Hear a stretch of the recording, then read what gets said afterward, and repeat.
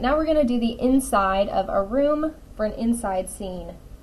So this starts the exact same way as our outdoor scene did. We're going to find our horizon line, which can be high, can be low, but just for this exercise, let's do it kind of in the middle, a little bit lower than middle.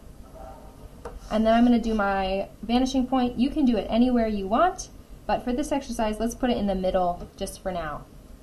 Start in the middle, the most basic. Okay. The next step that we're going to do is create the back wall of our room. So this is an extra step that we didn't have when we were doing the outside scenes because we weren't in a room. But this one we need this back side wall so we can have something to stop our field of vision. Alright, we're going to make a smallish rectangle here, and you'll notice that I'm making my lines kind of light and messy so I can go back over them when I feel confident that what I created was correct. So that's going to be the back wall of my house. Next step I'm going to do is line up this vanishing point with the corners of my room. So here's the corner of the top wall. Line up each of these 4 corners with the vanishing point and take them all the way off the paper.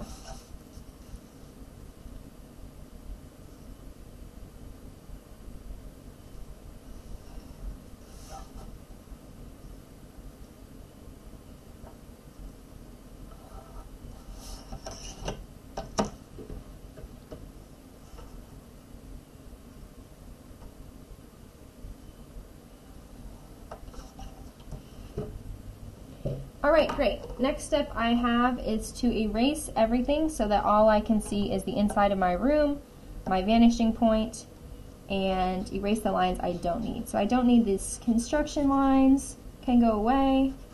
So can this construction line. And then I probably can't see through my walls, so I'm going to go ahead and erase my horizon line on either side here.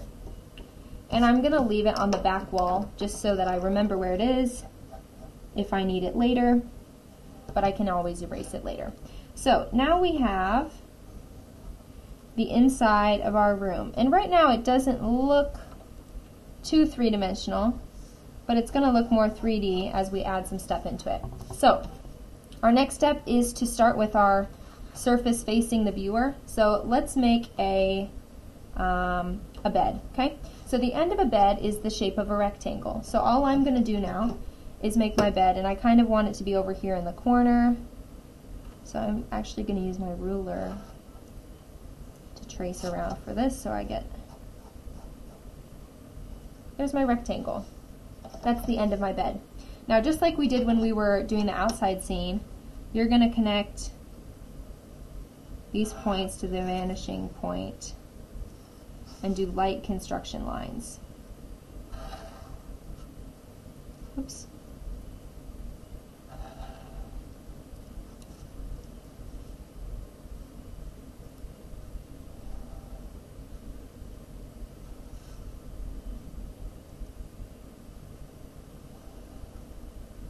Okay.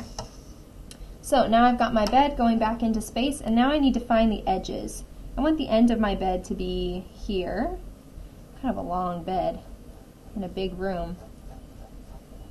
And I'm making darker all of the lines around it that are part of the bed. I'm going to go ahead and erase the edges of my room because I wouldn't be able to actually see these through my bed. Erase the construction lines I don't need. Alright. You can see my bed a little bit bigger here. Okay, actually this is way bigger than I want it to be. That looks really long. So I'm going to cut it off a bit closer here. And then this line that I make needs to be parallel with the end of my bed. Just like this line was parallel here, this one needs to be parallel as well. So I'm going to do my trick, line up my ruler with the end that it needs to be parallel with, and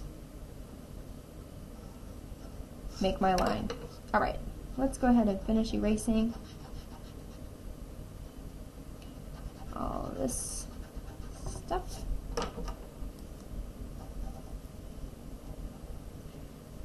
All right, now I've got my bed going back into space, and now it's time if I want to add anything like maybe a headboard, I could do that, or maybe my pillows. And maybe I want a blanket draping off the end. It's up to you to decide how you want to make your bed look. And all right, let's do a couch now. So I'm going to start with a shape that looks like the end of a couch. So my couch is going to be sitting in the room looking at the bed. So I'm going to make kind of like this is the back of the bed and the side. So I'm just going to make my shape.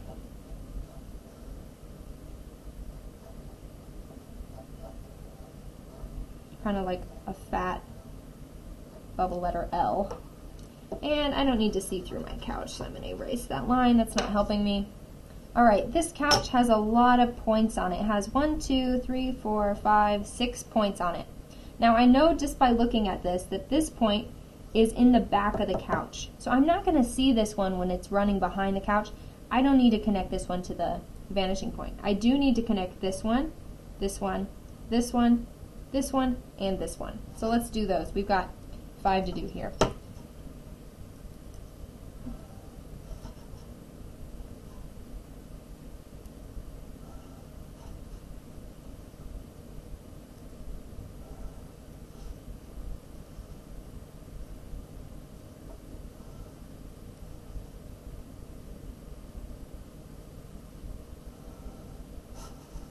All right, let's finish off our couch. So the first thing we need to do is find the end of our couch. So I'm going to say it's going to go here, but it needs to match the same shape that we have here. It needs to be parallel. So I'm going to go ahead and draw the same shape into the back of my couch, or at least close enough. So now I can go over all of my edges, and I just lined up the points where the couch was changing with the guidelines that I made for myself. So where the couch was dipping in, I aligned it with the line that was coming from the dip in the couch. When it was coming out, I aligned it with the line that was coming from the coming out part of the couch. So now I can go through and erase any of the lines I don't need. I don't really need these, I'll be honest. I just need to show where the edge of my couch is. Do I need that line? Maybe. And then all these construction lines are not important. So you'll notice that when you are doing one-point perspective, you're doing a lot of erasing. So make sure that you're drawing light lines so they're easy to erase. Awesome. All right, we've got a couch, we've got a bed, and now we're going to do a picture or a window on the wall. So we've done a regular shaped like rectangle, we've done an irregular shaped object, and now we're going to do this window shape.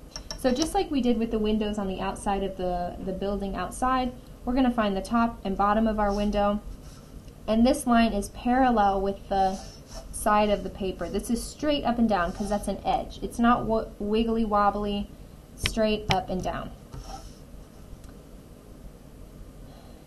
Find the edges of my paper.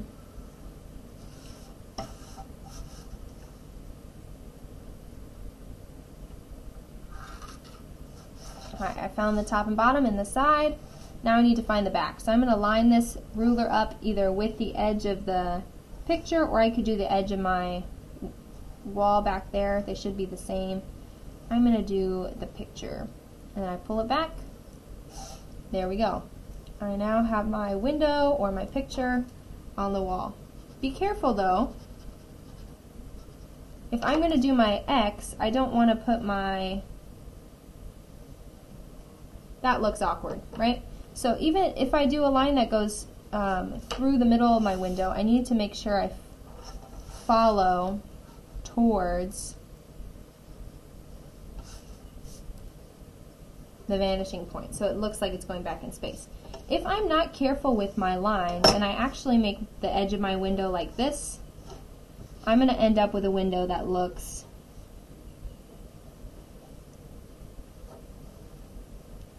pretty awkward. So make sure that your lines are straight up and down, and that your lines that are going this way are going towards the vanishing point at all times. Okay? So, great job, guys. You've now done your inside and your outside views, and finish this up, and I can't wait to see it.